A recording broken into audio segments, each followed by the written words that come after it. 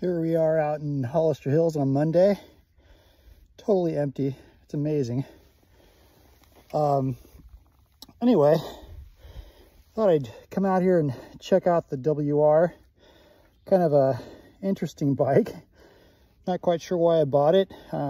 Predominantly because it had a plate on it. And so I went ahead and tore it apart and tried to get it as light as possible.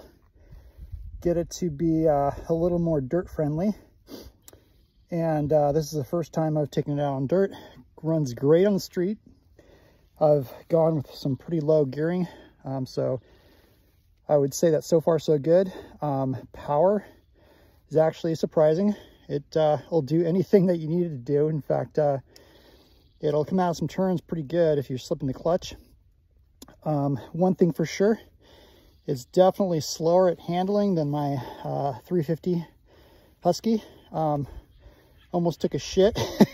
Went off the trail right off the bat. Just got past a tree. I was expecting it to turn like my Husky, but it doesn't. But you know what? You learn how to ride bikes in just different manners. They all have their own characteristics. So far, I'm pretty stoked on the way that this thing's turned out. The bike is a 2008 WR250R I picked up in the Bay Area. So I took her down to Click Suspension. There, Mike Marquez had experience working on these bikes and did a great job sorting out the issues. The FMF Q4 slip-on is lighter, sounds better, but I'm not certain if it actually does anything beyond that. I also added an IMS fuel tank. I believe it's a 3-gallon. The larger IMS seemed a bit too bulky. The 1 1/8 Aero Bars have a comfortable bend, but the stock WR clamps only work for smaller bar sizes. The Zeta clamp fixed the issue and looks pretty clean. Stock gearing on the bike was terrible off-road, so after a bit of research, I opted for a 1452 combo.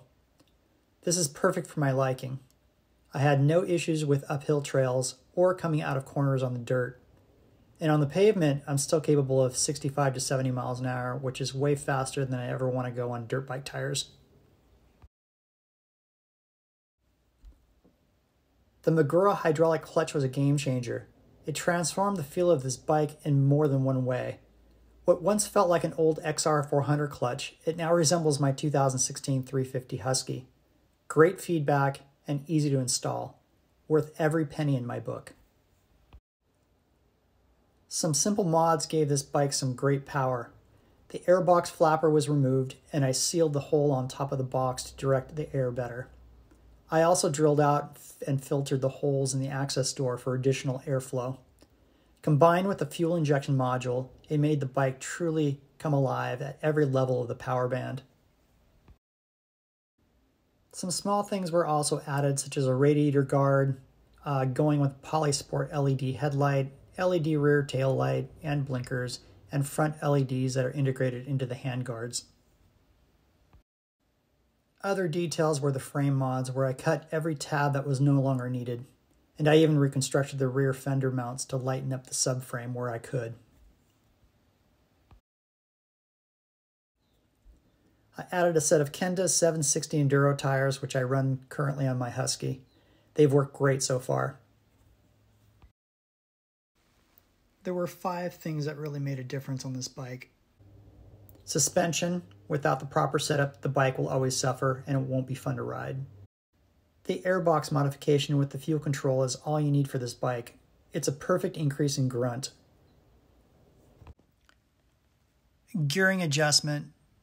I ran a 1452 combination and it seems perfect.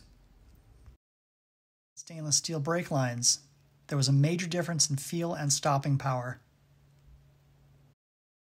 And of course the Magura Clutch kit. Hands down the most impressive mod I've done. So if you have any specific questions about how I approached this project or the parts I used, please shoot me a line and I'll be happy to answer them. Otherwise, see you in the dirt. And this is why you ride on a Monday and not the weekend. It's completely empty here.